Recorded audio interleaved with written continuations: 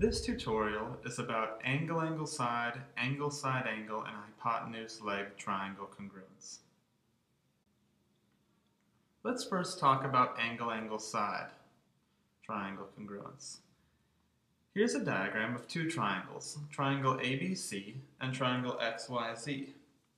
For two triangles to be congruent using the angle-angle-side postulate, or AAS postulate, two of the angles in both triangles must be congruent to each other, and one of their sides must be congruent. Now you'll notice in AAS that the S comes after the two A's, not between them, which means that the side that you're looking for in congruency should not be the side between those two angles. I'll show you what I mean. Let's take a look at these two triangles and imagine that angle A is congruent to angle X, and angle B is congruent to angle Y. Now you couldn't write that side AB is congruent to side XY, because as we said, the side cannot be congruent between those two angles, so we'll get rid of that. The side has to be outside of those two angles, so in this case, I'm going to say segment BC is congruent to segment YZ. You could have also said that segment AC is congruent to segment XZ. Either one of those would work. So in terms of an actual math problem, what this means is that we could actually put in numbers here and prove congruency.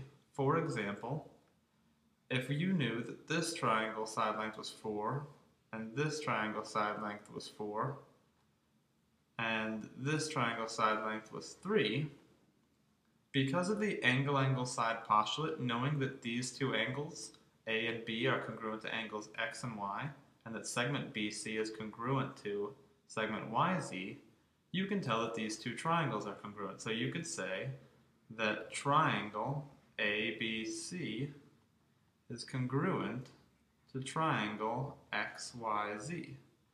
Therefore, side XZ would be 3 units in length, side XY would be 4 units in length, and side YZ would be 4 units in length.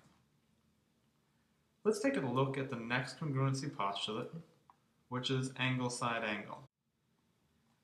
Alright, angle-side-angle, or ASA, refers to when you have two triangles that have two angles that are congruent and one side that's congruent for both triangles.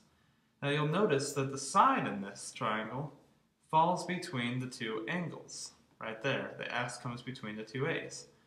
Meaning that on these two triangles, whatever two angles are congruent, the congruent side must fall in between those two angles. So let's start with angle Q on the blue triangle. Let's make it congruent to angle T on the green triangle.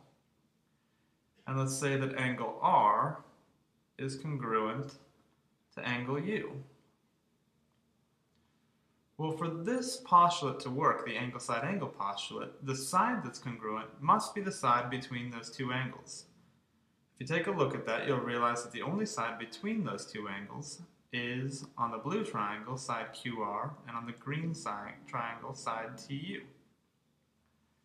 Now, as we discussed in the AAS postulate, once you've proven that there's an angle-side-angle relationship between two triangles, you've proven them congruent. So, you could solve a math problem such as this. If you knew that triangle QRS was congruent to triangle TUV, and you knew that segment QR was 2x and segment TU was 10, well, you would know that those two parts are congruent, so you could set them equal to each other. If you knew that 2x is equal to 10, you could then just divide by 2 on both sides of the equation to get x alone, and you would know that x equals 5.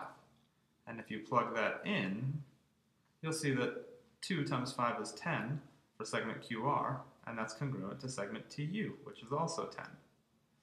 Now let's take a look at hypotenuse-leg triangle congruency. With hypotenuse-leg triangle congruency, you need to prove that the two hypotenuses are congruent and one leg is also congruent between both triangles. Once that's established, you know that those two triangles are congruent in all other aspects. So let's start with the hypotenuse. If I were to say that the hypotenuse of triangle DEF, we know it's EF because we know that if you ever have a hypotenuse, you must have a right triangle. And since we're working with the hypotenuse leg theorem, we're going to know that these two are right triangles. So if DEF is a right triangle and HIJ is a right triangle, then hypotenuse EF we're going to say is congruent to hypotenuse IJ. Now, if either leg is congruent on either one, let's say leg ED is congruent to HI, then these two triangles are congruent using the hypotenuse leg triangle congruency postulate.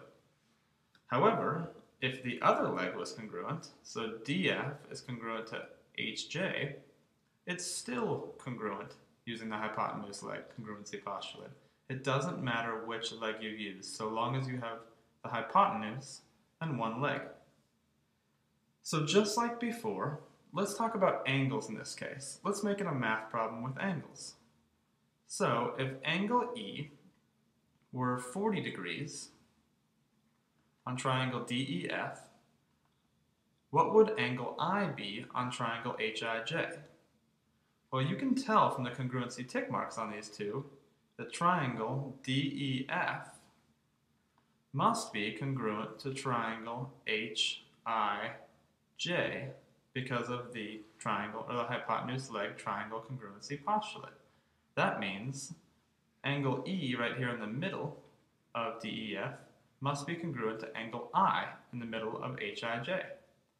So angle I must be 40 degrees as well.